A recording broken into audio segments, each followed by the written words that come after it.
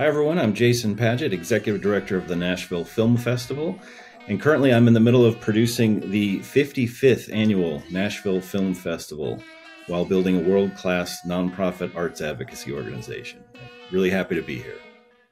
Jason Padgitt, welcome to the Make It podcast. Thank you. Thank you. I have to tell this audience right away, just to be transparent, that I do know you, and I do work with you. I'm on the board of the Nashville Film Festival, and so I want to be transparent with the audience about that. But all that means for you, if you're watching this or listening, is that we are going to have a good time. We are going to be loose and free. And we will try our best not to have too many sort of inside baseball comments. But if there are some, I will do my best to address them out loud and let you guys in on the fun as well. So before we get started, let me just read a short bio of the aforementioned Jason Padgitt. And Jason, you just tell me, like, the internet is the internet, right? So you tell me if any of this is outdated, completely incorrect, whatever, and we can go from there and amend to it. But this is a short bio. Jason is a dynamic. Should we stop right there? Is that correct? That part is 100% correct. Yeah. Okay. No, I'm kidding. Jason is a dynamic global C-level leader with deep experience and success as both in-house and agency executive. He has expertise across key disciplines, including brand development, creative design, digital strategy, marketing communications, and strategic partnerships. Jason can effectively lead teams in successful strategic planning, consumer engagement, and generating increased organizational value. And of course, he is the current, and since 2018, I believe, executive director of the Nashville Film Festival, which is a Oscar qualifying film festival and globally recognized. Jason, how did that sound? That was perfect. That was great. What a great life I've led, huh? You have led a great life. You have, one of the things I love about you is you have some of the best stories from just business and music and film around, and we will get into that. I want to do something a little differently on this interview because I know that a lot of filmmakers will watch this both locally, regionally, and globally, and they'll want to sort of get to the meat of what it is and what does it mean to be running a festival and accepting and rejecting films. And so I just want to start there. We will bounce around a little bit. We do that anyway on this podcast, but I want to start sort of with the elephant in the room, which is, what does an executive director do? Well, that could take an hour, but I'll try to keep it brief.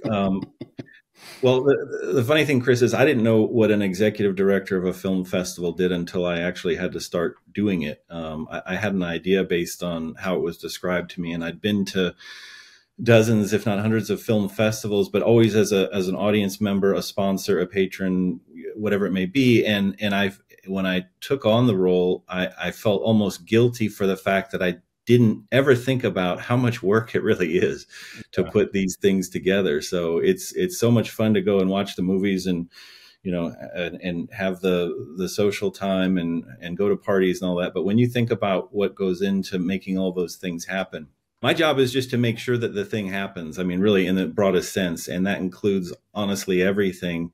And the programming part of it, which we can certainly talk about, is actually the thing that I'm most distant from, meaning we have a wonderful programming team led by Lauren Thielen, and it's, another dozen people in and around her who spend the entire year, soliciting films, pre-screening films, screening films, selecting films, all those things.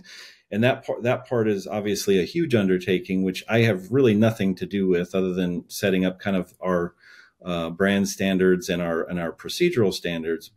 And I can certainly talk about it a little bit. But for me, my responsibility is to make sure that everything in the organization works year round and that we pull off a world-class festival and execution top to bottom is stellar. And that includes literally everything, from our final number at the end of the year in terms of attendance and revenue down to, did we actually pick up all the trash at the venue that we just rented and did we fulfill that contract, right? I mean, Yeah. it's really everything. And so as an executive director, I take that responsibility seriously. And to me, the important thing is that the filmmakers have a great experience and build their careers based off of our festival, and that the audience members have a great experience and learn something more about themselves and about the films that they saw. So if those things happen, then I've done a good job. The audience here is global and sort of hyper local and regional at the same time. It's an interesting audience that we have here, a good mix. And so with that in mind, I don't want to assume that everyone listening or watching knows anything, even one iota, about the Nashville Film Festival. Can you just describe to people what is NaFF and why it's an important festival from a global POV? Sure. Yeah, it's a great question. The Nashville Film Festival, from my point of view, it really is one of the most important independent film festivals in the U.S. It's certainly one of the longest running. This is going to be our 55th annual festival, and that trails only behind in longevity in the U.S. Chicago, New York, San Francisco, and just a couple others. So we're right up there in terms of the length and longevity of a festival. So that's one thing that we're very proud of. In terms of scale and scope of the festival itself, we are an international festival in that we accept films from all over the world. In fact, we deliberately program a pretty healthy dose of international films. And part of our objective is to be a very diverse festival in terms of the types of films and where they come from and the types of people that make them. So from that level, we're very similar to something like a Sundance or a Toronto or any of those, where the difference lies. And I don't compare ourselves in terms of scale to the Torontos and Sundances of the world. Those are different beasts in my view, although similar. They're kind of cousins to us, but much larger, and they have different objectives and obviously great legacies. But we're in that tier of U.S. based festivals, and as you mentioned, Oscar qualifying, which is also very special and unique.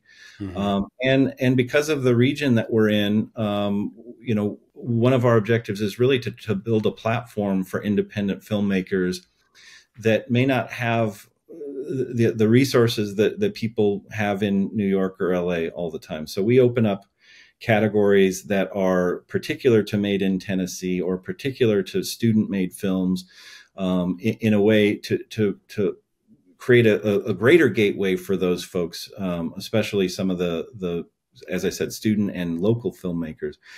But if I were to be really general about the programming in its final form, if you were to go to Sundance and see all the great films there, we're very similar in terms of the number of films, shorts, features, documentaries, narratives, animation. Just the offering is very similar in terms of the types of films that you would see.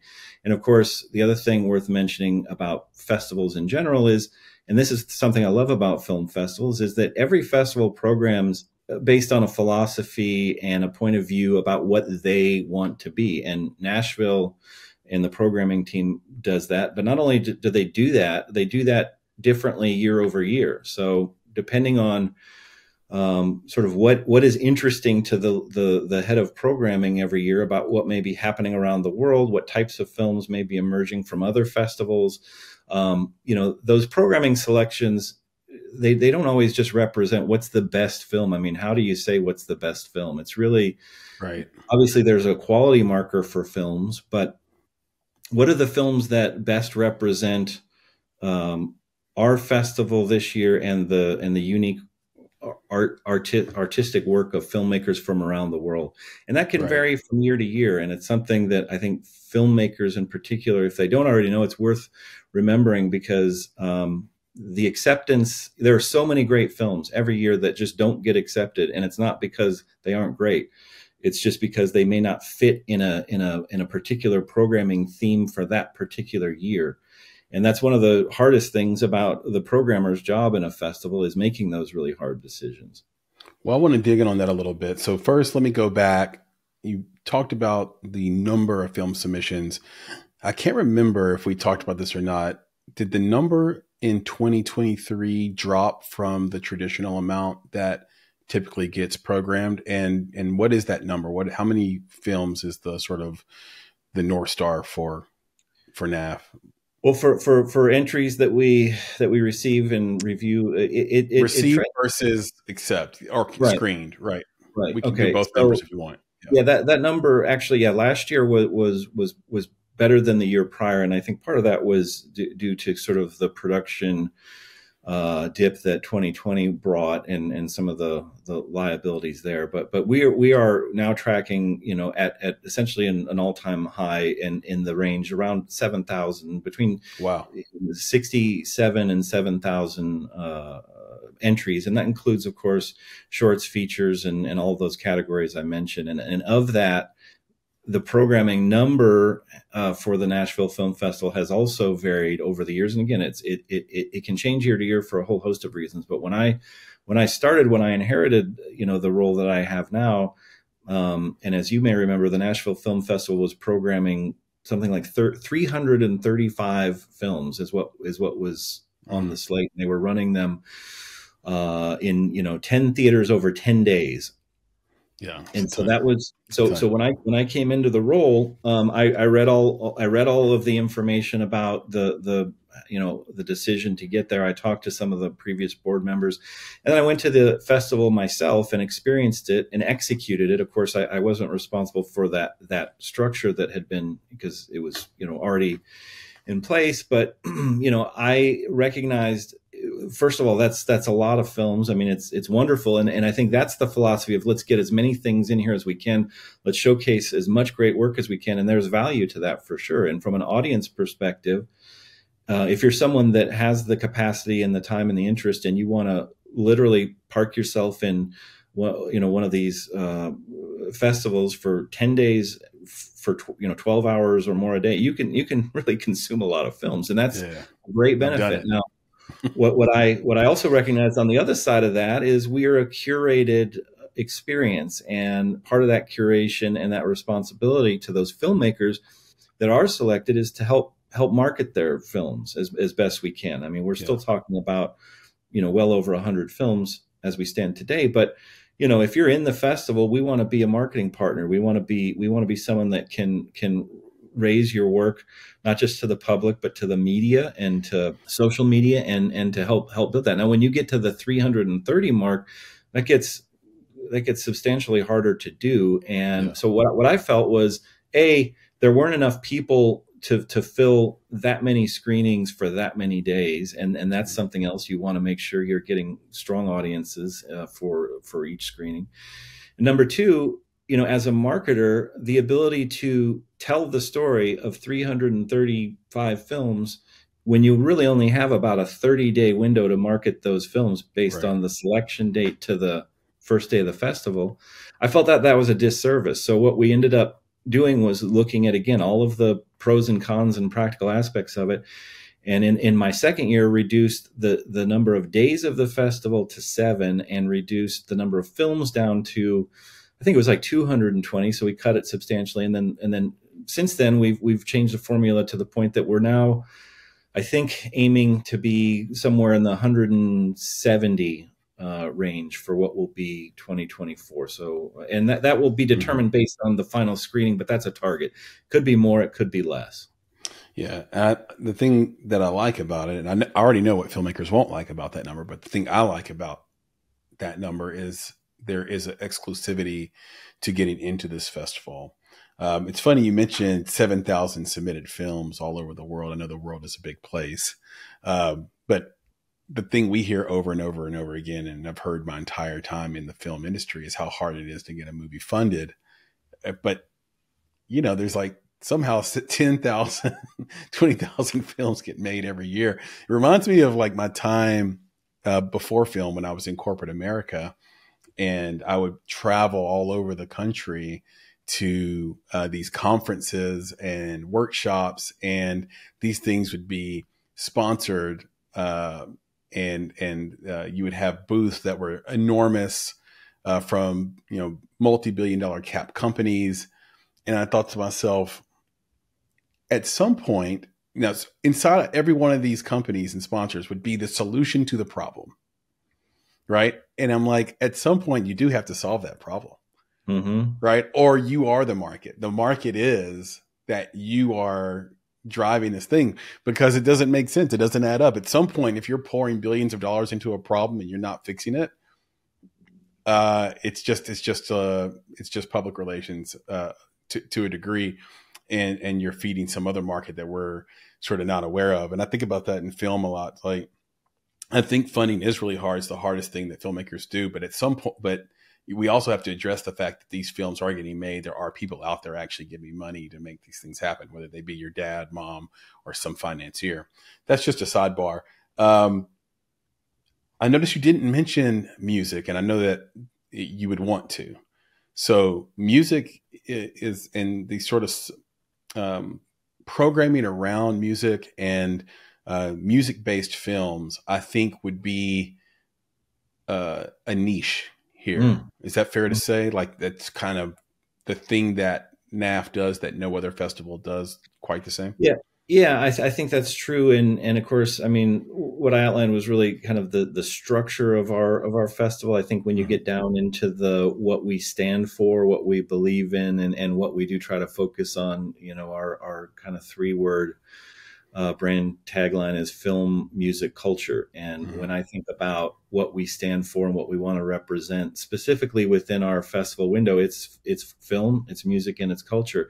And those things can come in all kinds of different forms. But to me, music and film are really inextricably linked, and they always have been. There are very few exceptions to that. I would say, like A Quiet Place, without, I don't know, there's like, that was one movie there wasn't, I don't think, any music in, but beyond that, music is a great driver of film and storytelling. And of course, I came from the music industry, as kind of, it was my origin story, and had a great love for it. And actually, where I got introduced to Sundance in the first place was being in the music industry and being a sponsor partner for music artists and music brands in the Sundance environment. So my first Sundance, I got there and I said, wow, this is such a great tie-in together. And you had guys like Neil Young, who was, in the Sundance Lodge because he was promoting a film he had made. And that list goes on forever. But the point is, that they are so closely tied. And here we are in Music City in Nashville, and in a city that's known primarily for,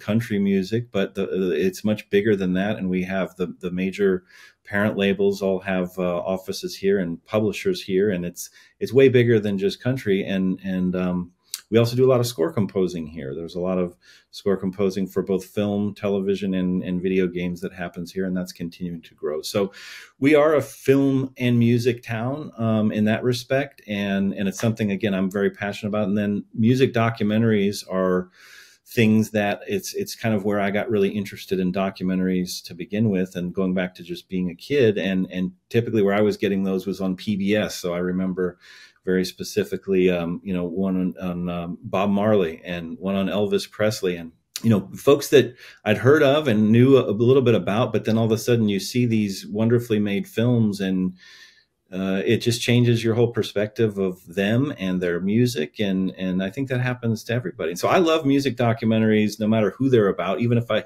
don't like their music, because those stories are so rich and interesting. So we have a very dedicated music documentary category, which is fairly unique. We also have a music video category, which is very unique, and those are designed for a music video that is in its own form, storytelling about the song in sort of the cinematic way. And so that was a category that we just introduced last year.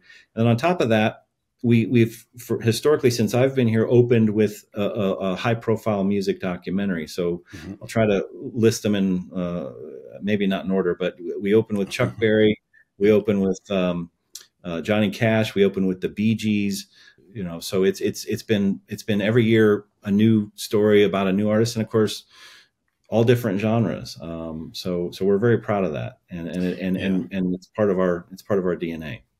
I really think these music docs are fantastic. And one of the cool things about doing these documentaries on opening night, where you have an opening night party right after it, and being in Nashville, is that many times these artists show up.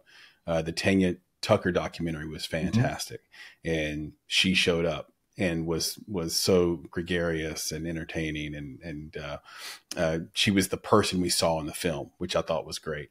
Gloria Gaynor is another example from last year that was just an amazing one. And I've always loved them. I mean, I know there's been these music docs, even when COVID was going on. I remember watching the Bee Gees doc online, and I was like, that was amazing. And and to your point, like, I'm not the biggest Bee Gees fan. I didn't get any of Barry Gibb's solo albums, but the if they exist, but that documentary I did love. That documentary was incredible. I think we've had Aerosmith here in the past, Steven Tyler here in the past. We've had some our NaFF has had some really big ones. I'm going to try my best to refrain from saying we in this interview. It's going to be very, very hard. But yes, NaFF has had. Well, you are part of we. You've been before you were on the board. You were a long time audience member, supporter, advocate, and that's what the culture part of the film music culture is, that you are we, and everyone who comes to the festival is part of us. It's not me. Jason, I'm trying to be a good interviewer here. The Nashville Film this is an important message. Yes. The Nashville Film Festival is we, and if you've come to the festival, you are part of us, and that applies not just to you, but to really everybody. And I want to encourage people to come and be a part of it. Yeah, I agree with that sentiment completely. And, even, up to, I guess I attended my first one in 14 or 15. I had a short film, I think, there in 15. Didn't win anything. I think I got 6th place in some short contest. And then we had our run of features that were there that all won Tennessee, the Tennessee Feature Award. So I think Adult Interference, which at the time was called Wildman, still has the all-time record for audience score in that category. Nice. I want to say that. You'll have to double check. You have to go to the annals and see if that still remains true or not. But yeah, it's been great. It's been a natural progression for me, and I don't know if it's conflict of interest, but I'd still like to submit films maybe that I was involved in, because I'm a film producer. I still make movies all the time, or as much as I can, into the festival. But yeah, it's always been great. You mentioned POV, this annual POV. Now, I haven't heard you say that before. I think that's really cool. It's a cool idea, because it doesn't say, hey, I'm the programmer, in this case, Lauren Thielen, the awesome and wonderful Lauren Thielen. She's not saying, hey, this is my taste, and I'm going to be sort of dictatorial in terms of what I think is good taste and what I think isn't. What you're saying is she's following the trend of industry and what should be programmed to make the very best festival. And I think that there are filmmakers that would say, okay, this is a music town film festival. And so I guess the question would be to you, how do you manage the expectation from the music industry in town that they have from the festival? How do you keep them from putting their thumb on the scale to a degree that's uncomfortable for filmmakers? How do you work together with industry to maybe prevent that from happening? Yeah, I mean, well, first of all, I think just to go back to the POV, I mean, it's a combination of things. I mean, it's not just looking at trends. That's certainly part of it, but there are some sort of, I'm sure there are absolutely tastes and kind of, and that applies again, person to person through the programming team, all the way up to and through Lauren, and that becomes those are regular conversations, and it's very academic in that regard. Meaning, it's not just, oh, that was a good movie or a bad. It's there's a lot of thought that goes into these decisions. So that's just part of the behind the curtain, I guess, how it works. But then again, it's we fall. our festival ends up in the fall, and so we have the benefit of seeing what comes right out of the gate at Sundance, and then South by and Tribeca, and others. So we can kind of get a sense of what other audiences are responding to, what other themes are resonating, and then of course culturally, what topics are emerging. And a topic that may be totally dormant to popular culture in November might be highly relevant in March during our kind of screening time. You just never know. And so that's why it's a dynamic. That's why it's always changing, and why that part of it is so challenging and rewarding at the same time. And as far as influence, I mean, that is a difficult part of running a film festival, and the only way to deal with it is really just to be totally objective and principled in how you run your festival. And what that means is there's a structure, there's a process, and then there's integrity behind that process. So we're allowed to be friends with a lot of people for a lot of reasons, but we don't accept and reject based on that, and that causes a lot of headaches for people, both on our side and on the other side, depending on what it is. But we just try to be, really clear about, who we are and what we're doing. And if it fits the programming structure of that year, and it's of high quality, that there's a spot for it, it's going to be in. And then there's also things that end up in consideration where we try to find a spot for them. If we're at that very last couple of slots, we may have, 2 more screening spots. There ends up being, dozens of films that are in that for consideration in that very, very last moment of decision. Most of them end up having to fall out, but that's not based on anything other than, does it make sense for the programming philosophy this year? Does it make sense for our audience this year? And is it the best choice that could fill out that 168 or 172 films or whatever that number may be? And so, I would say probably among filmmakers or whatever it may be, we've probably lost some friends over the years who didn't like that philosophy. And that's disappointing, but that's okay, because I'd rather have a structure of integrity than to be burdened by a bunch of holes in the fence that ultimately destroys the value, in my view, of a real festival. So it's not a problem for me. I don't like it, but it doesn't really cause me much concern, other than just trying to maintain good relationships. Well, to me, that's a great answer, and it's the reason you're the right guy for the job. You talk about sort of C-level dynamicism. There it is, right? The ability to hold 2 thoughts in your head and still make those objective decisions. Integrity decisions. And just to clarify that for this audience, I think that's really wonderful. You were quoted in Focus magazine as saying, any great film is equal parts art and science. The skill sets required are both creative and technical, and you can't underserve either one. With respect to that quote, what are some of the objective factors that go into festival acceptance at NaFF or rejection? And then what are some of the films that you love that you think nailed it, both in the art and the science of it?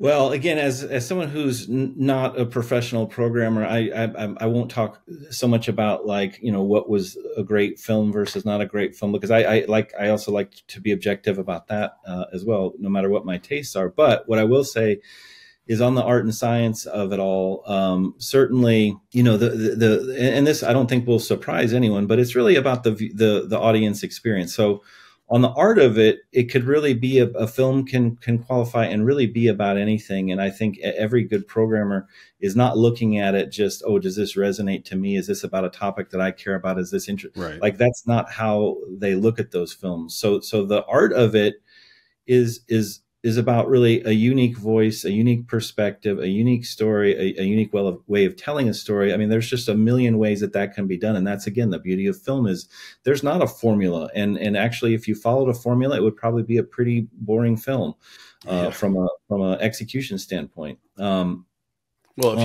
you followed it in a explicit way. Yeah, absolutely. Go ahead. And on the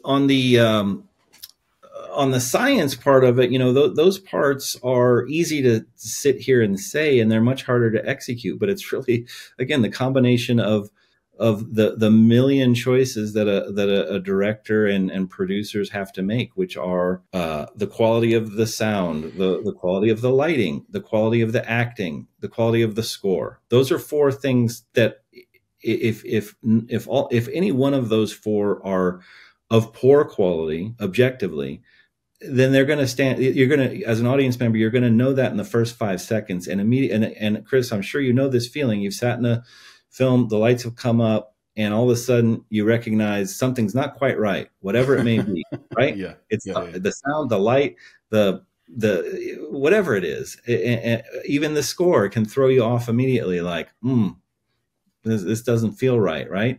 Yeah. And I'm talking about just the quality of it. I'm not talking about like the artistry of it necessarily. And so now that's not to say that you can't get over maybe a bad cast. I mean, meaning one person who's maybe not as high quality actor as others.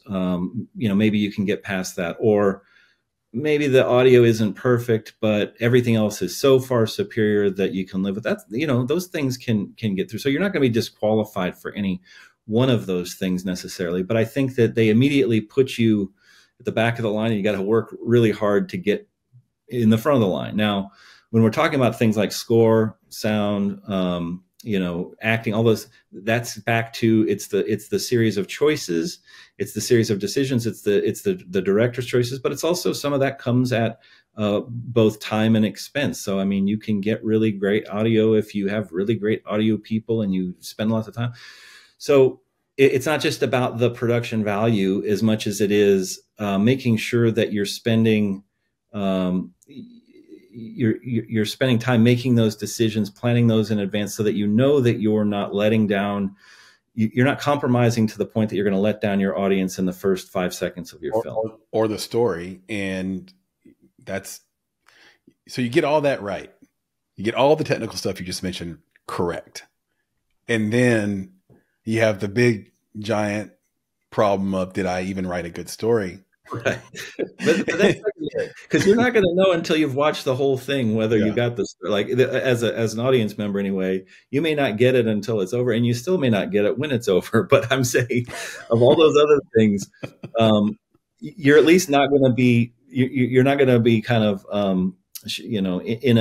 working from a deficit on a confusing story until it's over. Right? We have a belief, and I've heard a few people mirror this belief. And let me know what you think. I think Brian Owens, former creative director at NaFF, and now runs SIF up in Ontario, I think.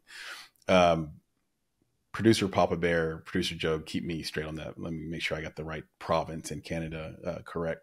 Calgary, Calgary. Sorry, Calgary. What am I talking about? Yeah, Calgary. You're a hockey guy, so you're going to know that right away. It's a kind of unfair advantage. Anyway, but I should know that. But we have this belief that you can tell if a movie's going to be good or not just on the font choice on the titling and credits when it opens. And even if that isn't true, and I know of course, there are obvious exceptions, you do get an immediate sense of the filmmaker's taste, like what they think makes sense, right? Yeah, absolutely. And I think maybe the exception to that is when it is a choice and it's by design. So like, and these are shocking when they work really well, but I'm thinking about something like Stranger Things, when it was intended to be very specifically in that era of the 80s. Yeah. As someone who lived through that era myself, to see that and not be able to poke a hole in any of it in terms of the authenticity of it was pretty crazy, because I thought that was a great taste choice. I thought that was really highbrow. That's what I'm saying. That's what I'm saying is that was really, really well done. And yet it was done in a way to by design look outdated. And then there was another, I think it was maybe an American Horror Story season, I think it was, where they did like the camp, Friday the 13th camp retro thing, which worked very well. But I remember, like, if you put those types of opening credits on a film that you're making as modern day, it's gonna be weird. Yeah. It's gonna be weird. Yeah. But yeah, and it is so funny because when you think about something as simple as a font choice on a credit, that those things do matter, and they matter a lot. And who can explain why? I can't explain why. I mean, but you can look at it and know if it's right or wrong. But it's hard to say why. You know? Yeah, there's a documentary out there called Helvetica that everybody should watch, and it's literally about the font Helvetica. And it's so funny we're bringing this up because in the prep before this conversation, I was talking with the producers about how producer Papa Bear used to draw fonts by hand and would have like font packs. Like you'd have Times New Roman and Helvetica. This is before you had a printer. This is when you had an art table and a T-square and you had to draw everything out. And it's understood that font is just like the perfect font. Like there's nothing better than a good, crisp Helvetica, and we don't know why. Now, also shout out to a friend of the podcast, friend of mine, collaborator of mine, Maki Dap, who always reminds everyone in his sets that, and in post, credits are part of the movie. So you'll never see a movie that he directed that doesn't continue throughout the credits. And all the best movies do that. Like Poor Things this year, for example, even though I did think some of those font choices were extremely too small, like you can't read them, the credit roll was incredible. Like you did not want to turn it off when the credits ran at all. You wanted to watch to the very end. They had some really unusual things in there as sort of artistic choice in the credits. I really believe in that. If you blow somebody away in the opening and closing credits, you've done an art piece. And there are so many filmmakers that just say, okay, it's done. Make me a CSV file of who should be credited, and let's upload it to this thing. And well, it's like, no, don't do that. Like some of the in the James Bond series, or some of the early kind of Hitchcock style films. Like those opening credits are films of them in and of themselves, right? Sometimes they're kind of art design packages, so they're their own things. They are super important, and I think the beginning more than the end, but I think they both really matter. And that goes back to what we were talking about earlier, which is every single decision that a director has to make is really important. And, having kind of been in the producing role, you only have so much time and so much money, and making every decision exactly right is really, really hard. It's really hard to do. Yes. It's why it's so hard to make a really great movie, Yeah. Yeah. When you do it, you should, take that time to congratulate yourself. And I know there's been a quote you've had in the past where you're like, the best part of being an executive director is sitting down with a film director when their movie screens for the first time with an audience. That moment of just fevered anticipation and anxiety where you've really labored over a thing for a year. And now here comes the moment of, is this a bust or not? And there's just nothing like that. It's almost like watching a guy lose $30,000 at the roulette table and then double down on the bet. It's like, okay, here we go. Like your life is on the line. Like it's great. It's impossible to talk about film in 2024 without talking about AI.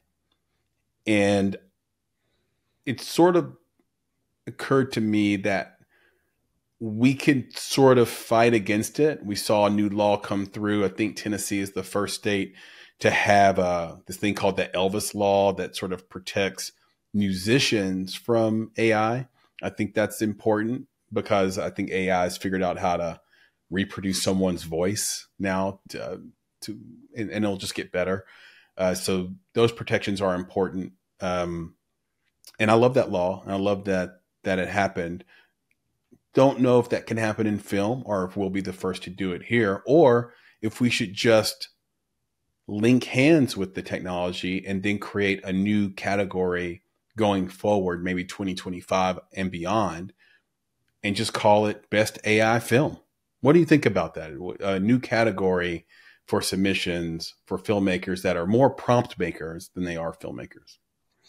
I think, well, first of all, I think the topic is really important, and I think it's going to be a topic for the considerable future. I think there's a long way to go there. I'm not ready to start calling for AI categories yet, because I really think, like a lot of things, I think there's going to be, I think there should and will be a happy medium, which results in the very best product. I mean, if you talk about AI in its broadest sense, and if you were to look back in terms of like the music industry, is a drum machine AI, you know, and then you could apply that to almost every aspect of modern day music production.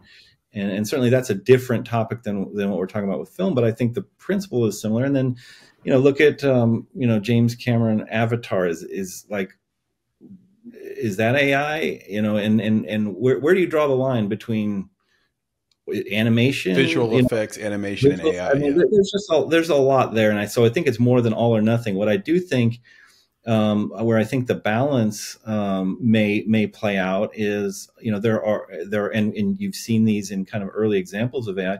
There are things that are impossible, both literally or practically, to shoot as an independent filmmaker, or even as a studio filmmaker. There are things that are both literally and practically impossible to shoot that AI can assist with and can generate, and that happens today as we speak. Special effects, as we're talking about. But I think as an independent filmmaker, there might be ways to leverage those things to kind of polish up an idea that maybe would not be executable under the current independent filmmaking structure of financing and whatever it may be. So, like everything, I think it's about how the quality of those choices are used and applied. And ultimately, the only judge of that is going to be, did the film really resonate with audiences or didn't? And whether it was AI or not AI. Now, I agree with you on the copyright things, in particular voices and actors. I mean, that's a different thing. What I'm talking about is really just more supplemental, backgrounds and things that would cost prohibitively too much money, and yet serve the need of advancing a story. And again, there's so much within there. I feel very strongly about protecting kind of the individual and the artistry of the individual, certainly voices, actors, all those things. But when it comes to, like, is a matte painting AI from going back to the old days? Like, I mean, is that, you could debate it all day long. I think the balance will shake itself out, but I think the advocates for the filmmakers and the actors need to really be really strong in the immediate future, because that's the only time they're going to have the ability to defend that. I mean, once it's gone, it's gone. Well, I really like your analogy to music. I started in music just like you. And for those who don't know, Jason, straight out of college, went to go intern at an independent label in New York, the mean streets, hitting the streets. With the PR and guerrilla marketing teams there. Yeah. But I also started in music, and I just remember there was so much pushback from instrumentalists and music purists about sampling in hip hop, for example, and how that was going to destroy music, and that, maybe it'll never catch on, and that everything's derivative. And I think, while there is some truth to that, that just hasn't played out. I think we underestimate our own ability to discern quality and beauty. So to this day, people know that if they're hearing a Kanye West track, they know there's a sample in it. They know that's we expect there to be a sample in that. And we know there's a difference between hearing that and then going and watching a live concert full of instrumentalists and seasoned and masterful musicians. And we want that sound. When we want that sound, we go to it, right? We find it and we patronize it.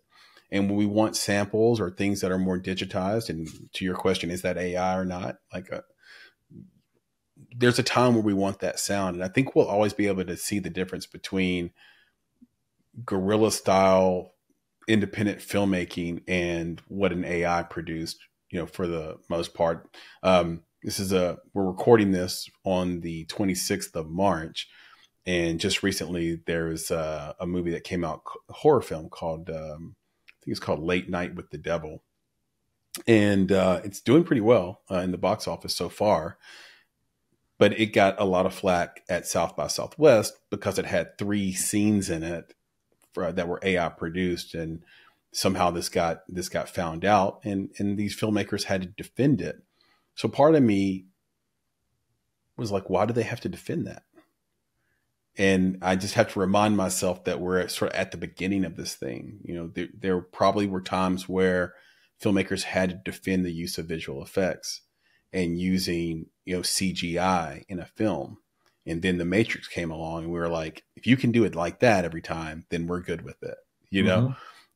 So maybe that will happen in AI as well. You know, I just think we're smarter than we give ourselves credit for. Yeah, no, I mean, it goes back to the quality of the experience for the audience is going to be the ultimate measuring stick, and that goes alongside that of protecting kind of the individual rights of people, you know, the creators that, you know, if you're borrowing from something else, that's different than just generating, you know, something unique from AI. So I think it's a really difficult topic, but like your example with South by Southwest, I think those scenarios will continue to play themselves out over time, and there'll be a lot of healthy debate about it.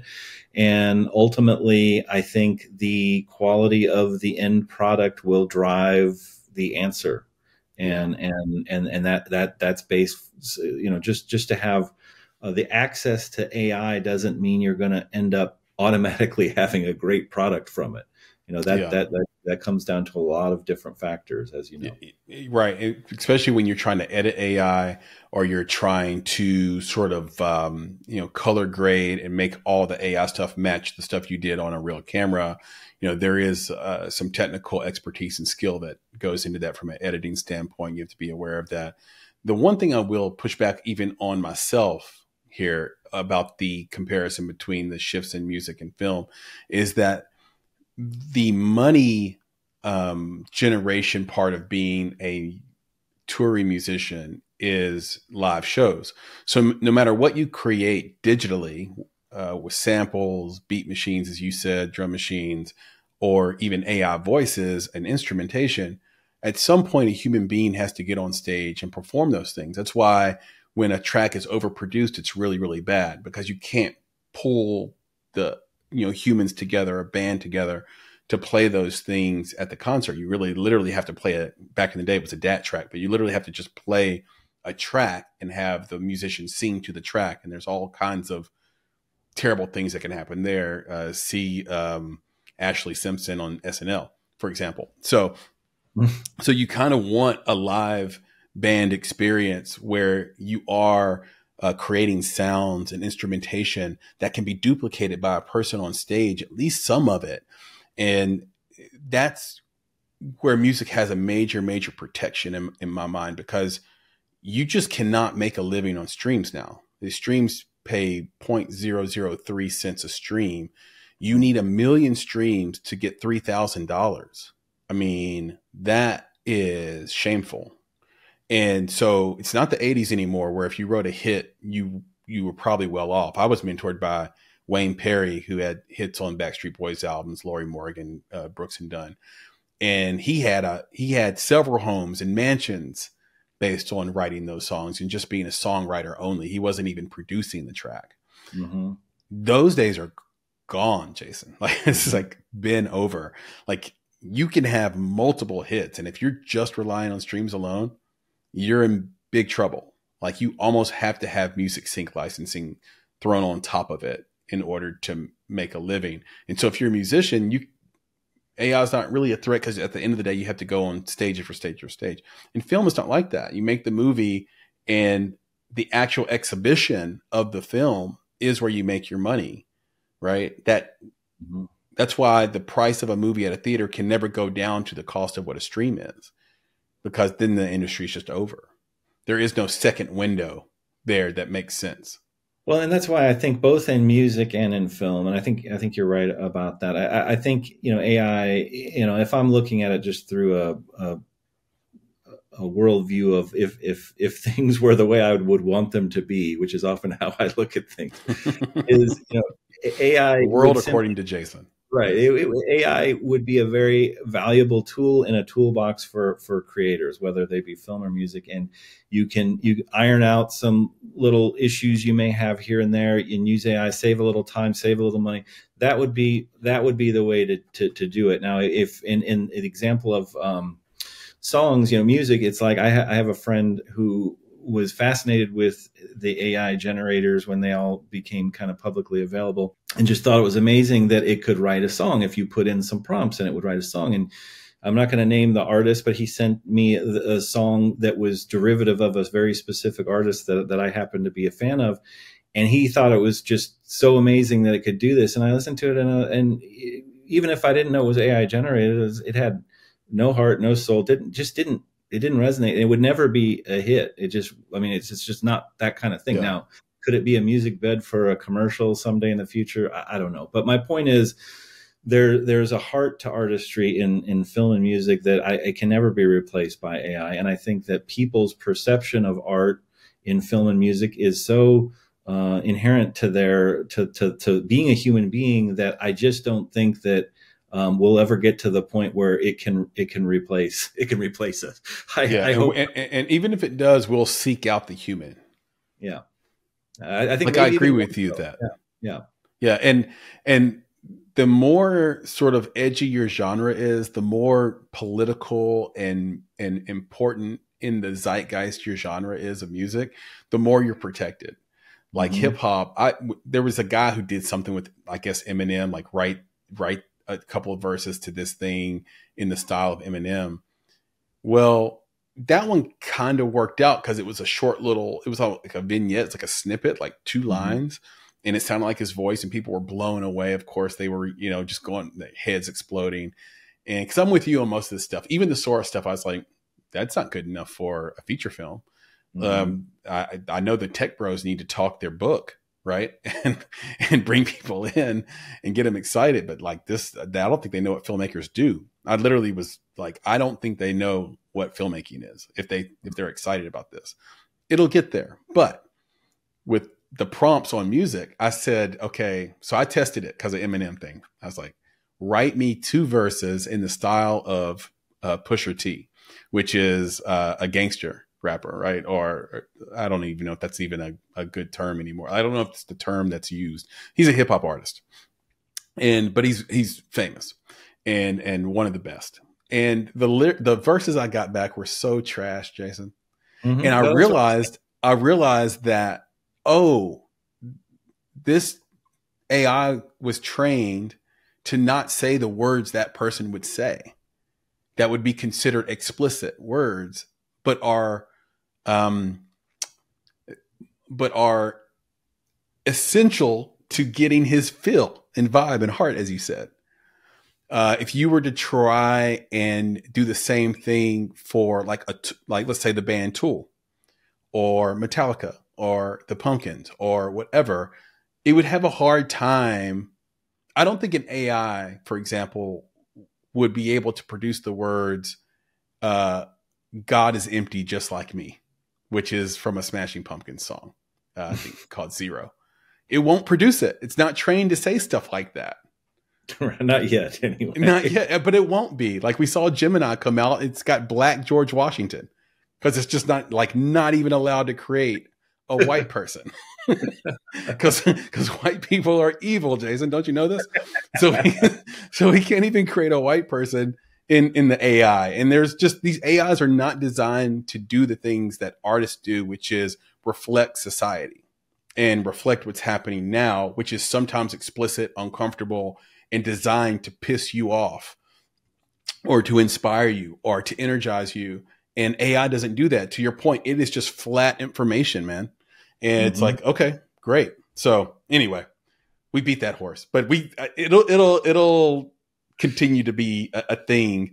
I mentioned your background as an intern in New York in music, getting a start there, but you also, and we mentioned this in the bio, but it bears repeating. Like you're a master at public relations, communications, marketing. You spent a ton of time at the C-suite level and VP level of Gibson and Fender and I think Rowan and Cowan, I think Rogers and Cowan, excuse me. And I guess that led me, and you mentioned this earlier too, about having to market each film. I didn't even know that was a priority. That was like a learning thing for me. Like, oh, we need to market the films that got entry into the festival. And how do you do that if it's 300 films? I love that. That is, you're speaking my language.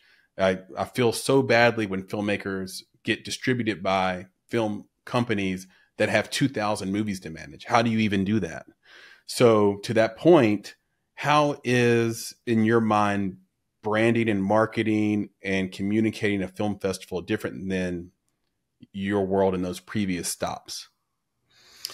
Well, I think that's another good question. I think that the principles are really the same, I've found. And what's interesting is in the first, call it 10 years of my career, which started at an assistant level at Rogers and Cowan and grew up through up to a VP over that time period. But I was responsible for a client base that included corporations, that included individual artists themselves. I've said this many times before, but at one time I represented both Motley Crue and Olivia Newton-John at the same time. All right. So, I mean, very diverse artists and had very different objectives. And I constantly tried to get them to go on tour together. Like, I thought that would be a great double bill.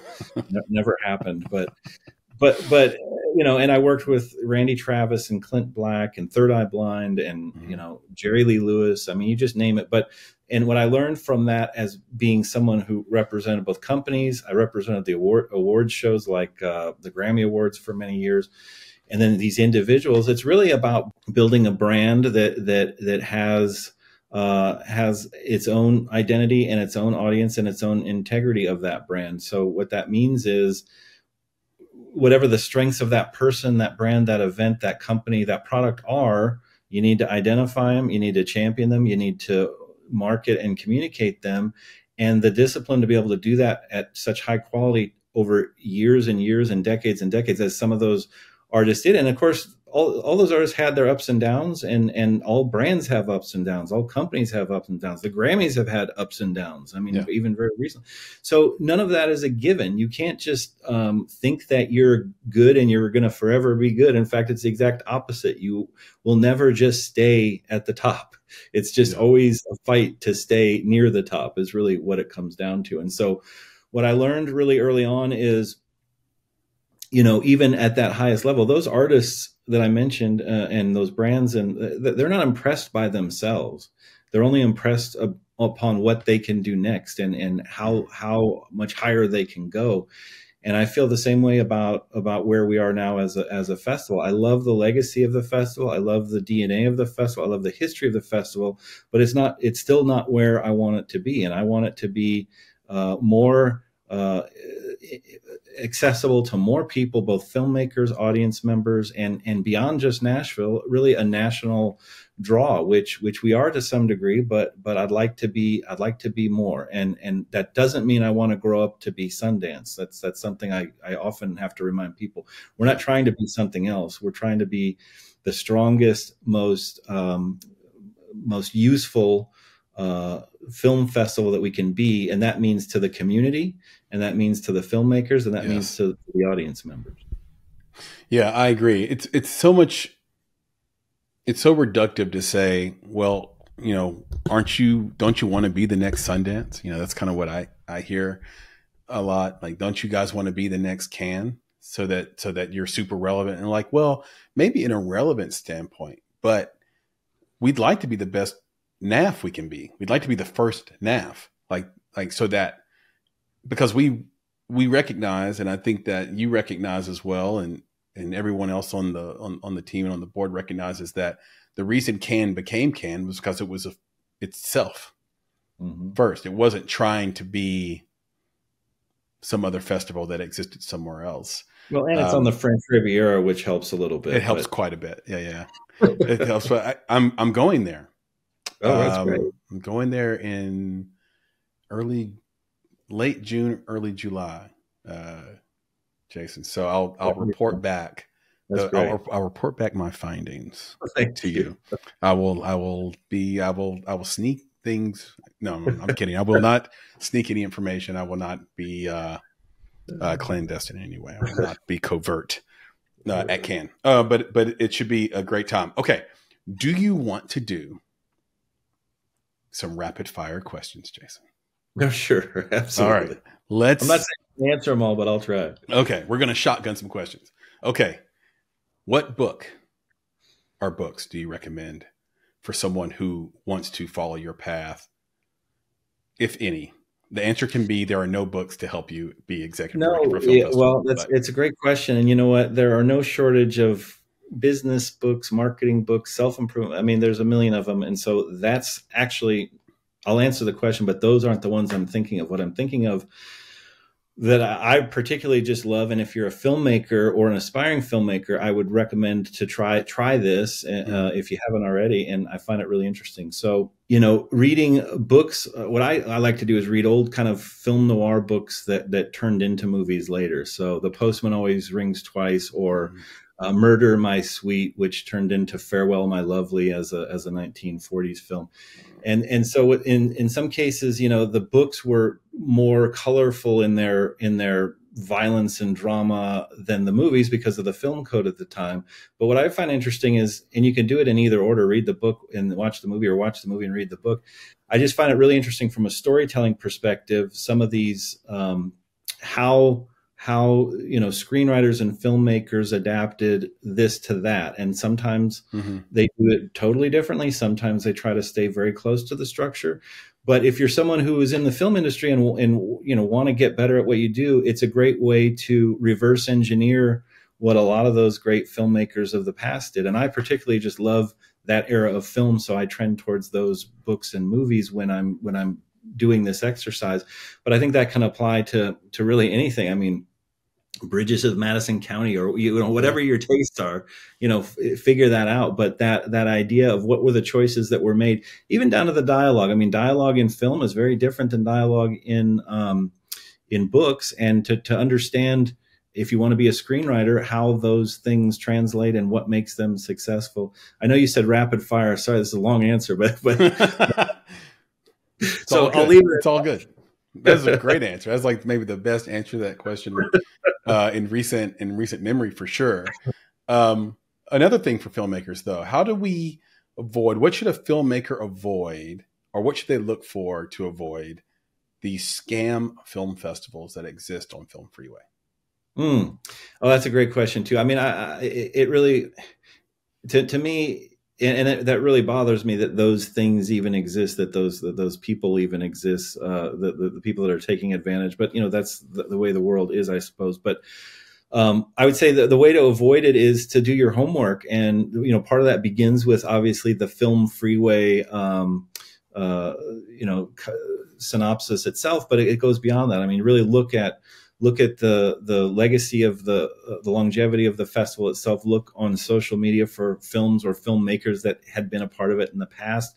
There's a great way to sort of capture like what their experiences were. But I would say, given kind of the landscape of important film festivals, it's pretty easy, in my view, to identify, say, the top 50. And when you're talking about kind of barriers of entries, there's really not a lot of reason to go below that 50 or top 100, whatever the number is. There's a certain cutoff where there's absolute legitimacy, and then you get into a gray area. And if you're treading in that gray area, I would just stay away from it, is what I would say, because it's not going to help your career. And I think it's easy to discover kind of where that line is. Movie Maker magazine does issues on top 50 and top coolest film festivals. I mean, there's ways to find these things from legitimate sources, and I would say, without a doubt, Nashville Film Festival is one that if you haven't been here already, now is the time, because we'd love to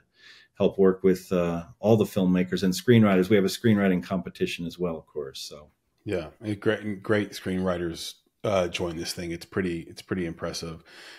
One thing I will just add to that, Jason, your answer was awesome, but I'll add to that, if the first message you get from the festival is a discount code, that to me, I'm not saying that 100% of the time when that happens, it's a fraud, but that is a red flag. You should start paying very close attention there if you're considering that festival. The very first message you get from them is, I would love for you to submit your film, and here's a 50% off code.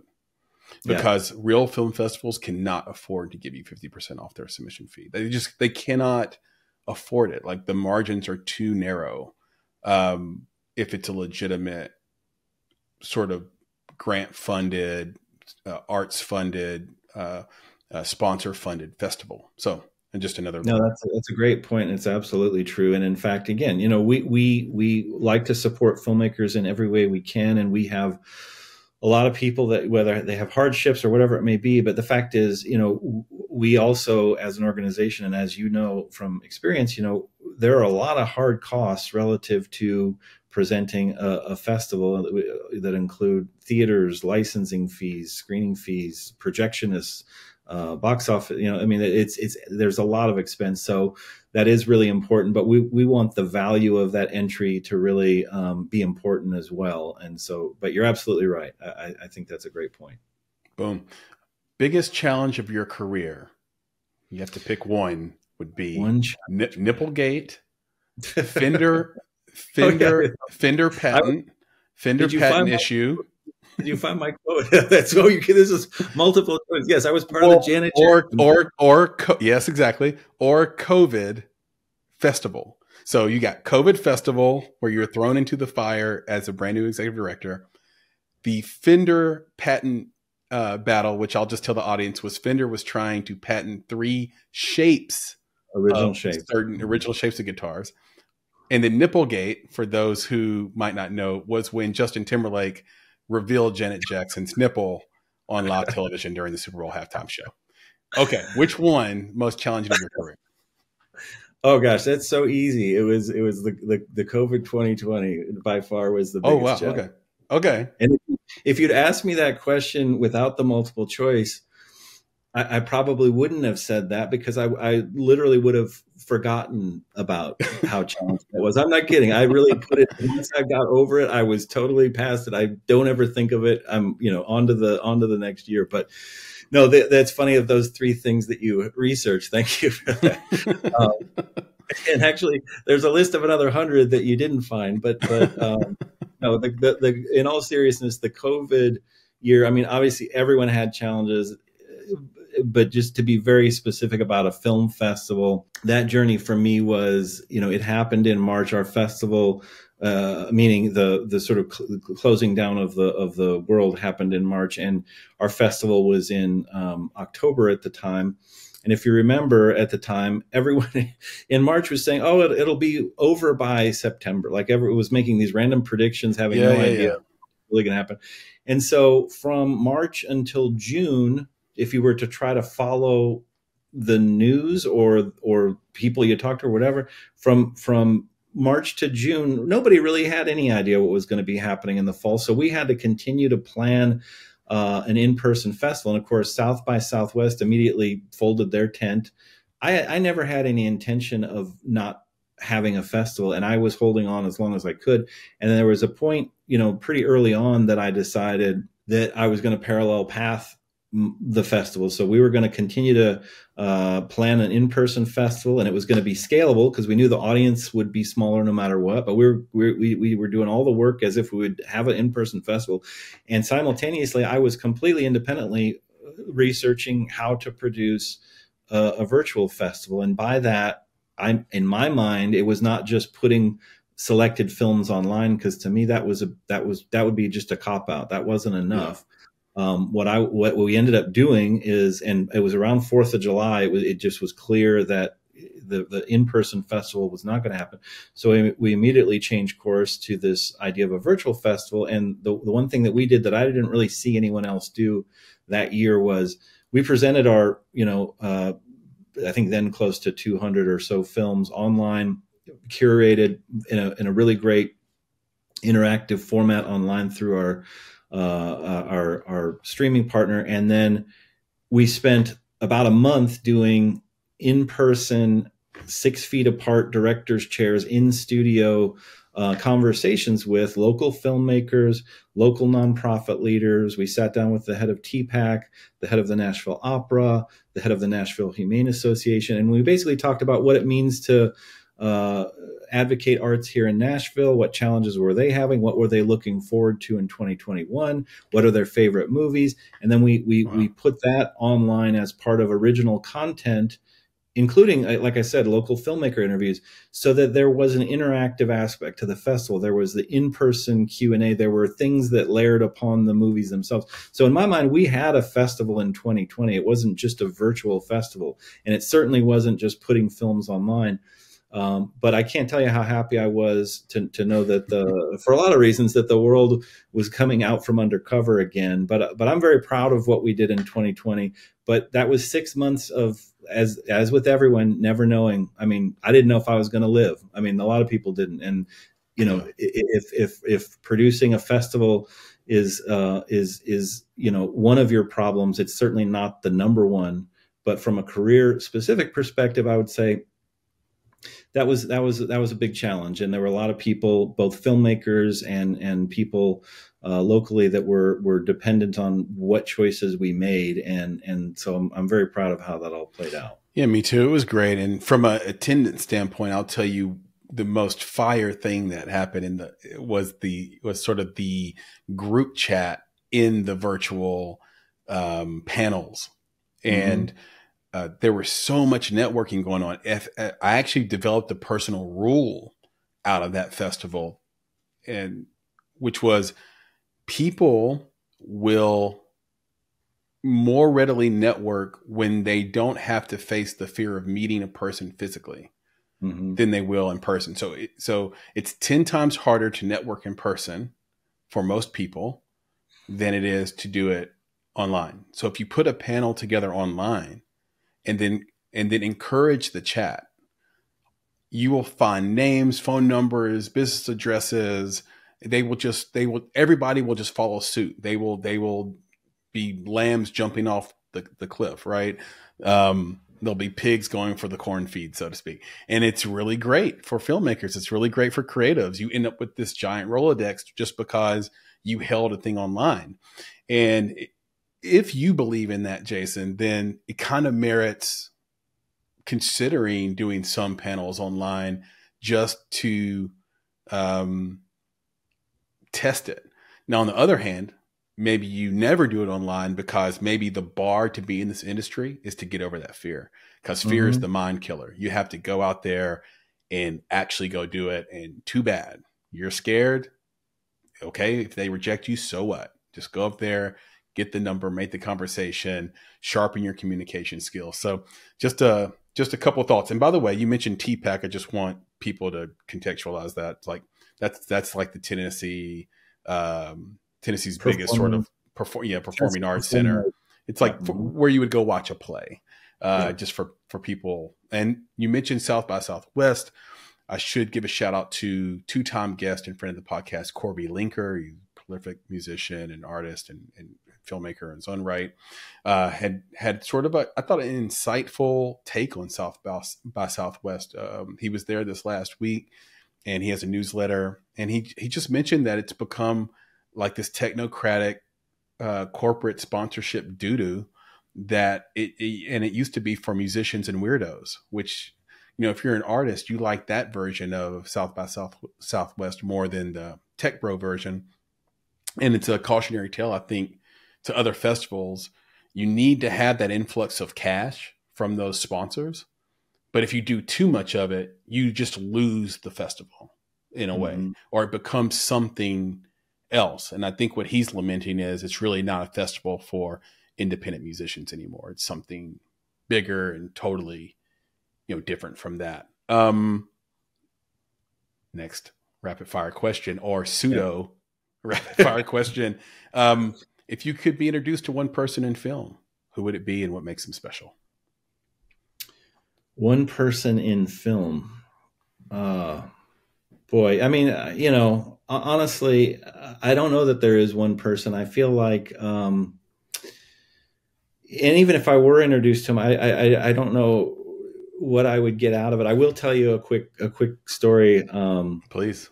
George Lucas, who I met years ago, and he was releasing one of the Star Wars sequels. I don't remember what year it was, but it was at the trade show in Vegas for the distributors, what used to be called, it's CinemaCon now. I think it used to be called Show West. Yeah. And the story is, as part of the big release, they're previewing the film. They show a trailer, and I was at the back of the room, and imagine 800 chairs set up kind of auditorium style in an aisle down the middle. I was standing at the very back of the room, at the back of the aisle in the dark, just watching the trailer. Mm-hmm. And at the end of the trailer, from both wings of the stage, something like 120 stormtroopers came up on stage. And then from behind the curtain comes Darth Vader and the voice of James Earl Jones booming over the auditorium. And I'm standing at the back of the room watching this thing in awe, because, you know, my 6-year-old self was just like, I can't believe that Darth Vader and the stormtroopers are here, right? Yeah, exactly. And so as soon as Darth finishes his speech, he walks off the front of the stage, not the side or the back, and 1-to-1 in line, each of those stormtroopers comes behind him in a direct line, and they walk right down that center aisle. And I'm standing right at the end of it. And Darth Vader is walking, his cape's flowing. And I'm not kidding. My knees started to weaken and buckle.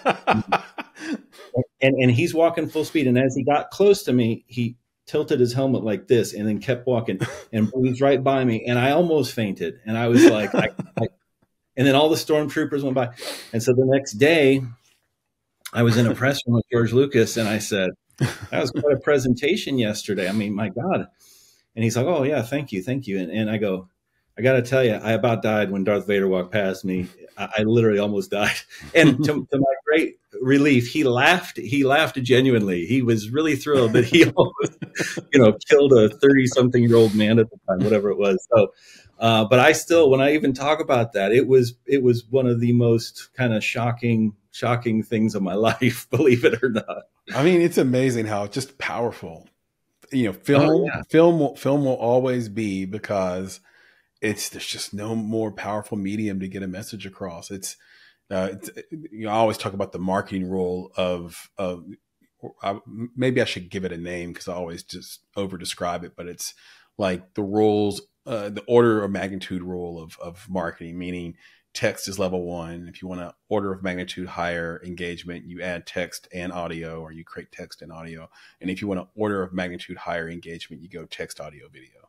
And that's what movies are. But movies are even more than that, because they give you text, audio, video, story, and sound and score. So it's this hyper engaging thing, and it's enough to make a grown man get weak in the knees when Darth Vader walks by.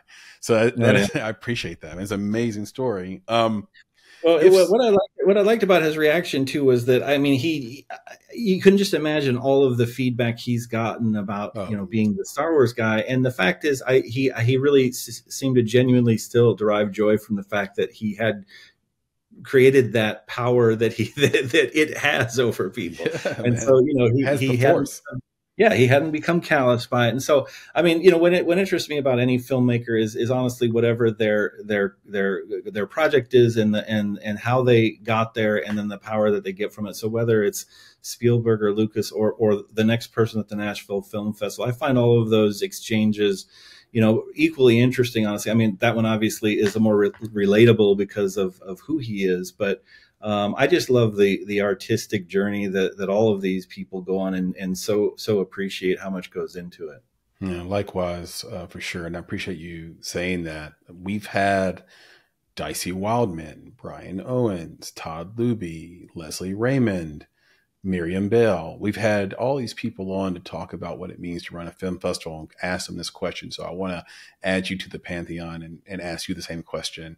If somebody wanted to be an executive director of a film festival, or start a film festival, and they had 1 month to just get themselves ready to go, what are the first 3 things you would teach them in that month? 1 month. Wow. Well, first of all, you need at least 12 to 14 months. So I would say Let's throw out the month. What are the first three things you would teach them or give them? um, Yeah.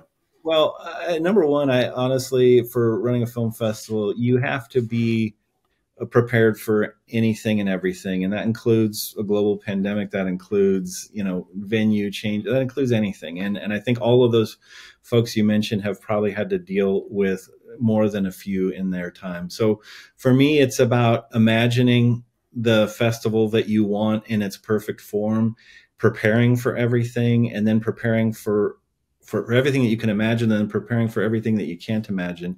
And that's just a lot of work and thought and planning that goes into that. And the second would be, which I've learned in this organization, and it's true of any organization, the big difference between a film festival and a corporate organization that I've been a lot more familiar with is, a lot of these nonprofit festivals at different scales, they rely very heavily on a seasonal employee base. So that what that means is you don't have 50 employees year round that are doing a job year round. What you end up is you end up recruiting and hiring for 40 some people for the course of a very short period of time. Sometimes it's 3 months, sometimes it's 3 weeks.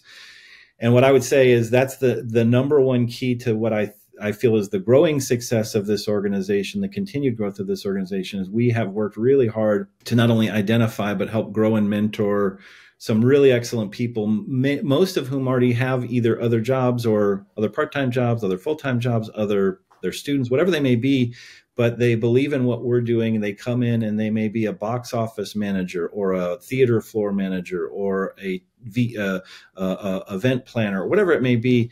And those are the people that at the end of last year and even the year before that, I look back and said, boy, we really did that right, because that's your make or break thing as a festival runner, is you're so dependent on so many other people that in what is such a compressed timeline of whether you're a 10-day festival or a 7-day festival, everything that those people are doing on your behalf is super important to the experience of the filmmaker and the audience member. And if those things fall apart, you don't have your credibility, you don't have your brand equity, and that's all you have, right? Yeah. So you gotta take care of those. So it's make sure you surround yourself with and coach up really good people. And the third one I would say is, if you do those first two things really, really well, just make sure that you enjoy the experience and enjoy the moment and have some fun. Because if, as executive director or as programming director, if you're not enjoying yourself or trying to enjoy yourself amidst all the stress and pressure that you may be carrying, then no one else below you, around you, or next to you is going to have a great time. So you need to genuinely, and I had to learn this. I learned this earlier before coming to the festival, but as a corporate person, you really have to embrace the moment and enjoy what you're doing. Because if you don't enjoy what you're doing, those around you won't enjoy what they're doing. And that's hard to do sometimes. Sometimes it's easy to worry about the thing that you're responsible for. It's sometimes the hardest thing to do is to have fun. And so I would say those three things together. Now, one of those doesn't work without the other, but if you put all three of those things together, you might have a good chance. Well, 2 and 3, man, Jason, those hit me right in the feels right there, because I can relate to that so closely. One thing I talked to my team about is that all we have is our brand and our social credibility. And so when you put out bad artwork, when you have a really terrible take that just is so wrong or doesn't align, or in my space, where you're speaking to creatives and you say something that makes it seem like you've never made anything in your life, those kind of things have huge impact, and you never get those people back because they always question your authenticity or your ability. I always say we have an extra burden because our company has the word creative in it. Mm-hmm. Like, you can't just put out ordinary because we just told you we were creative, right? We had this short run earlier this year, Jason, where it was like, don't have bad sound. And the clip had bad sound. And I was like, are you kidding me? Are you kidding me right now? But fast forward to point 3. I spent all of last year miserable, and I made everyone around me miserable every single day. And I found myself getting into fights with everybody in the company, outside the company, maybe everybody but you. Like just angry because I wasn't doing as well as I wanted to do. I wasn't doing as much as I wanted to do, and it wasn't happening the way I envisioned it. And I came into this year saying, you know what? I'm going to be happy. I'm going to be happy. I'm going to love doing this. I'm going to take the failures. See, because I grew up real modest. I have a big chip on my shoulder. So that's what motivates me, gets me up in the morning, the deal making, the entrepreneurship, all that comes from a place of not having a lot, or being told, even more importantly, being told I wasn't going to be a lot or be anything. People in my own family saying, oh, you're going to be dead by what, 22, 23. Oh, you're just like your Uncle Bobby. You're going to be in jail. Like, these are things I was told on a regular basis by family members, the people who love me the most. So I have this thing of overcoming, right? And in that, you can be a real bastard. You can be a mean guy. And I'm like, nope, gotta love it. I gotta love the people around me. I gotta take whatever I think their shortcoming is and make it a strength. I gotta take my shortcomings and not give myself such a hard time. And because if you don't love it, even the wins feel bad. Even the wins don't feel satisfying. So I really appreciate that answer. This next and last, shotgun question here, rapid round or pseudo rapid round question, is kind of akin to that, which is, you've had this long career in communications, marketing, music and film, and just touching all these different places and people. And we have a moniker here where we say filmmakers are people too. And so I'm just curious, when you got into a dark place like I described in 2023 that I was in, how did you get out of it? Or is there any tool you could share with this audience who hears no's on a daily basis, from financiers to programs, etc.? What is a tool that you've used to get yourself out of a dark place when you've had it in your career? Wow. That's also, I mean, a great and thoughtful question. And, I have I don't know if it's a burden or a benefit of being really optimistic about my own life, my own future. And the downside of it is I always imagine things are better than they really are. Mm-hmm. And the positive side of that is I always can imagine how they can be better than they really are. And so, but I have to always be self-aware of that, because I sometimes make assumptions that are false, and I have to correct them. But when I found myself kind of in those places, and they happen in any person's life for any number of reasons. I mean, the things that I have to the two things I do is remind myself that, it's just a moment in time, and it won't be like this for forever. And it gets you so far, because it's just kind of self-talk, and it doesn't really solve your problem, but at least it gives you a little bit of steam to get through that day. The second thing is to just do something totally different. And what I mean by that is just go do something that you wouldn't normally do to make yourself feel better. Whatever your coping mechanism is, don't rely on that. Go do something totally different. And that can be anything.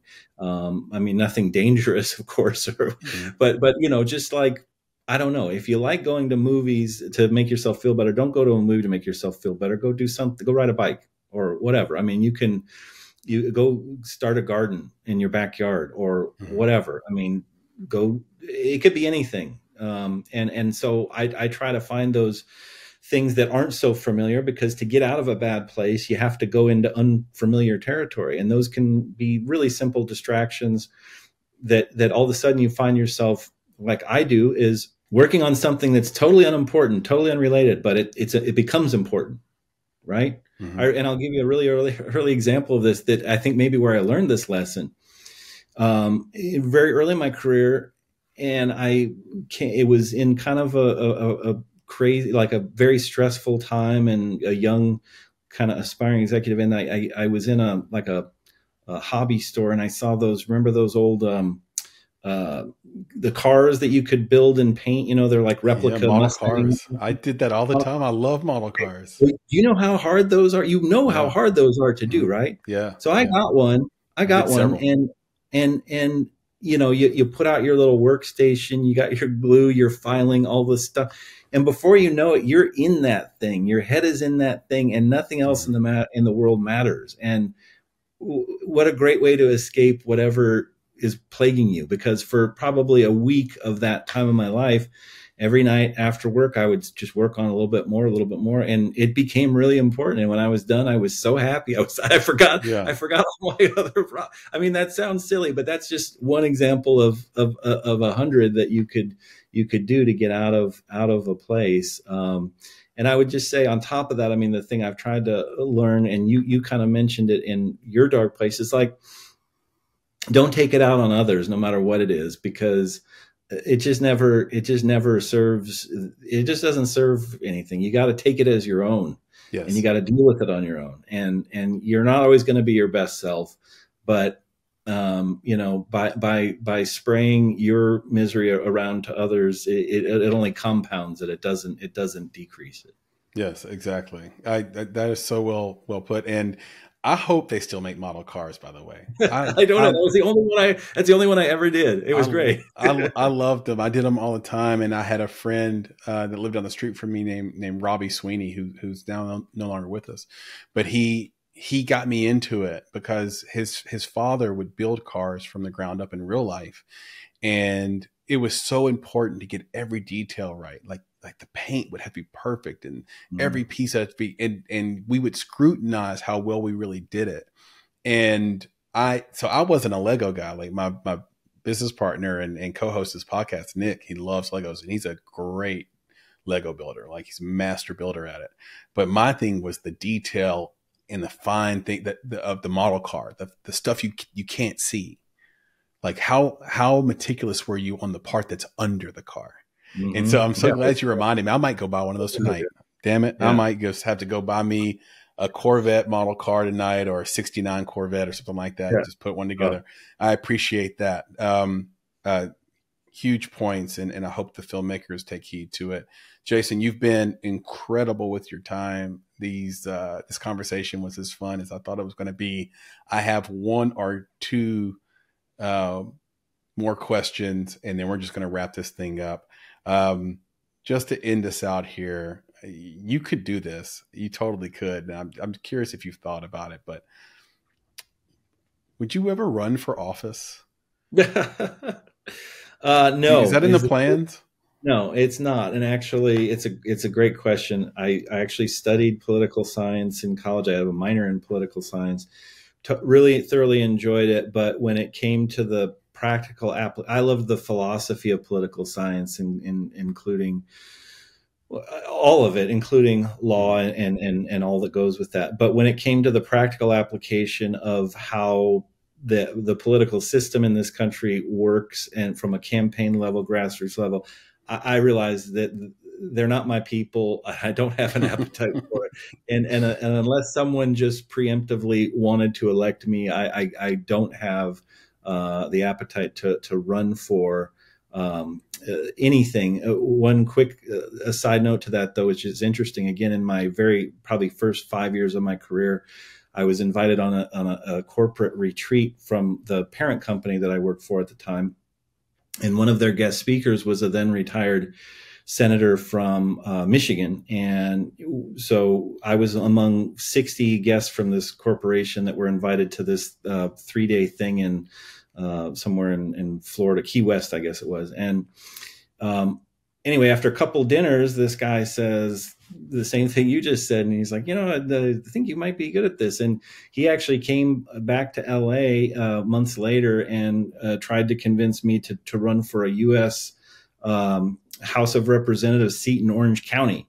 and was giving me the roadmap to do that. And I was just like, I think I'm going to stay in the entertainment business. I mean, I thought about it, but I realized no. And the older I've gotten and the more I've seen, the more grateful I am that I did not make that choice. I would love to make a difference. Don't get me wrong, but the way that machine works is not something that I have great love for.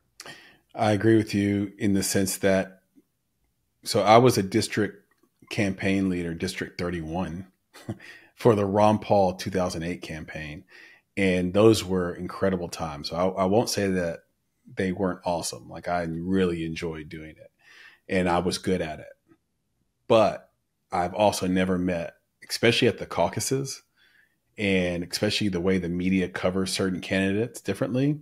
And I'm a journalism major. I have never met more transparently corrupt people than trying to get a sort of independent minded sort of outsider candidate more press, more attention. And so I know exactly what you're talking about. And when people have said to me, oh, you'd be a good politician. They say it like that. You'd be a good politician. I've always talking, it's like always an insult. So that'll tell you everything you need to know about that. Is like, okay, they're not complimenting me here. They're saying that I'm a silver-tongued devil is what they're saying. I've tried to like use that to my advantage when I can, but not be lumped in with that. So same here. Jason, this has been great. Any last thoughts on the festival I know it begins on the 25th of September this year, 2024. 19th. Or it's the 19th? Oh, I'm sorry. Yeah. 19th. Yes, you're right. 19th through, of course you are. 55th Annual Nashville Film Festival, September 19th through the 25th, 2024.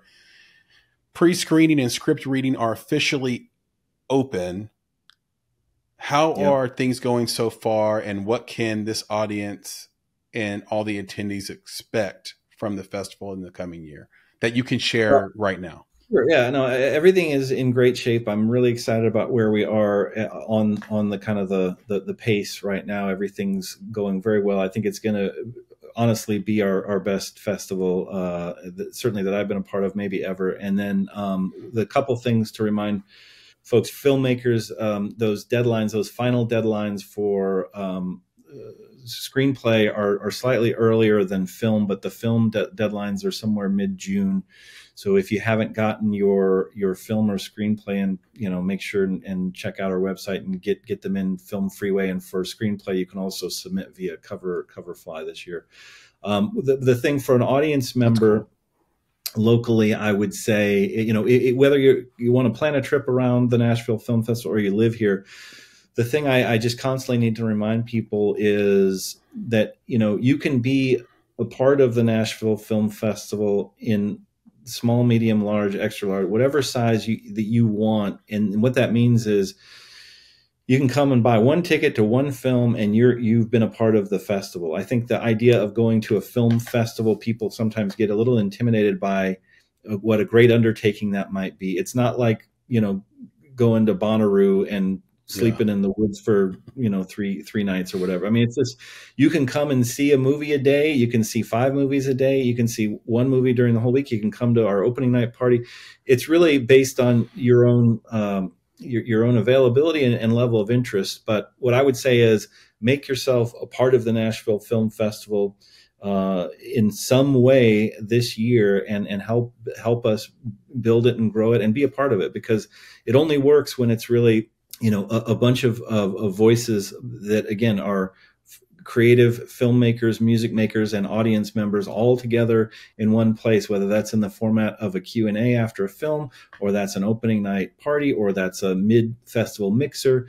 I mean, that's what makes film festivals special. The films are really important, but what makes film festivals special is the ability to meet, network, talk to people about what they created, what they just saw, getting audience reactions. I mean, there's just nothing like it. And so if you know nothing about film festivals, the best way to learn about it is just to show up to one film one day. And I guarantee you'll want to come back to more.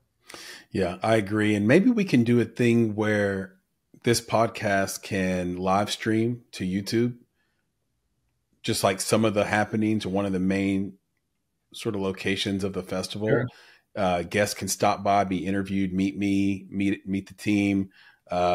Just a variety, like endless ideas could come out of that on how to take that person that's on the fence and is actually able to come, and then show them something, say something, interview the right person, filmmaker, etc. Do maybe festival organization drop-ins, etc., where they can see it in real time because it's being streamed live from a location, and then say, you know what, I'm going down there. I'm doing it. I'm going to buy a ticket. Let's go. Let's do it. And so That's all it takes.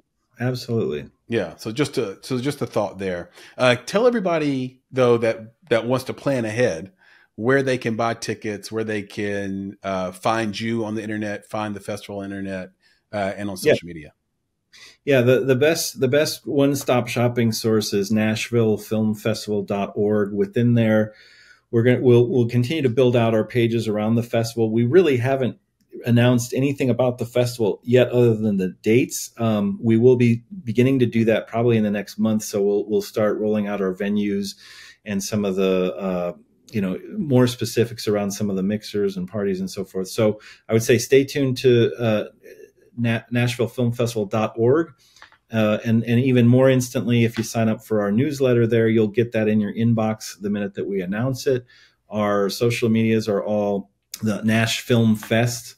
So through all the major platforms, Nash Film Fest on social to follow there. We also announce through there. For me personally, anyone that wants to get to me on, through LinkedIn and or my email is jason@nashfilm.org if anyone wants to reach me directly. And similarly, like I said, at the festival itself, I love just hearing from people about their experience. And if you happen to be at the festival and see me, don't be afraid to come up and say hello. I promise I won't be annoyed by being even interrupted. I really enjoy just hearing from people and meeting people. And one of the things I get most disappointed about is if people were at the festival and they didn't come and say hello and they tell me that later. It's like, well, I would have loved to have met you. So please be sure and do that if you see me. And we'd just love to get as many people out as we can. Hear, hear. You guys heard it from the horse's mouth. NashvilleFilmFestival.org to submit your work. You'll get all the details there. Certainly to look at the dates and find out when the festival's happening and all the different events. And you can reach out to Jason at nashfilm.org. Is that right? Nashfilm.org. Yep. And so do hit him up. If you love this podcast and want to find out more, you can find us at themakeitpodcast.com. That's themakeitpodcast.com. You can find out everything you need to know about this podcast, including where to listen and watch it, which is pretty much everywhere. Apple, Spotify. You can follow us on our YouTube channel. You can watch full episodes now on X, which is formerly Twitter. You can watch full episodes on Facebook. And me and producer Papa Bear, producer Joe, and the team, we're going to figure out if we can upload full episodes to LinkedIn and Pinterest very soon. So those are a couple of things coming on the horizon there. We also have a wonderful newsletter called Indie Insights. It comes out every 2 weeks. And it's everything from around the world of film that you didn't see. It's the esoteric, it's tools, it's insider information, it's even discount codes to this very festival we've been talking about when the time comes. So do subscribe. It's free. It's at bonsai.film/subscribe. Again, so www.bonsai.film/subscribe. If you want to reach out to me directly, you can do that on X at Flame in Your Heart, or you can just search for Chris Barkley and I will come right up. Nick isn't on this podcast, but he has an awesome Reddit, and you can find him and ask him film questions at Nicholas Bugs on Reddit, or just email him directly at nick@bonsai.film. Last but not least, please do let us know how you're liking our partnership with Bodega Sync and all the independent artists that we have rolling through on every episode. So if you like the music that you're about to hear here in a moment, if you're on the audio portion of the podcast only, do find those artists, do support them, do download, do stream. We talked about how little you get per stream.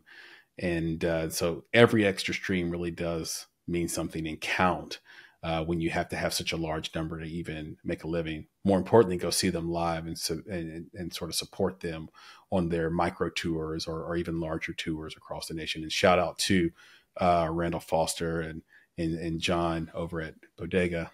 for making this happen. And so with that, there is no credo because Nick isn't on here, but I can certainly say it. That's be better, be creative, be engaged. Jason, I will talk to you soon. And this has been a blast, man. I appreciate you. Yes, thank you, Chris. I enjoyed it, and good luck. I can't wait to see you again soon. Yeah, real soon. And round 2, if you want to talk about anything. So round 2 on me. Sounds good. All right, brother. All right. Be good. Thank Peace. you. Thanks, guys.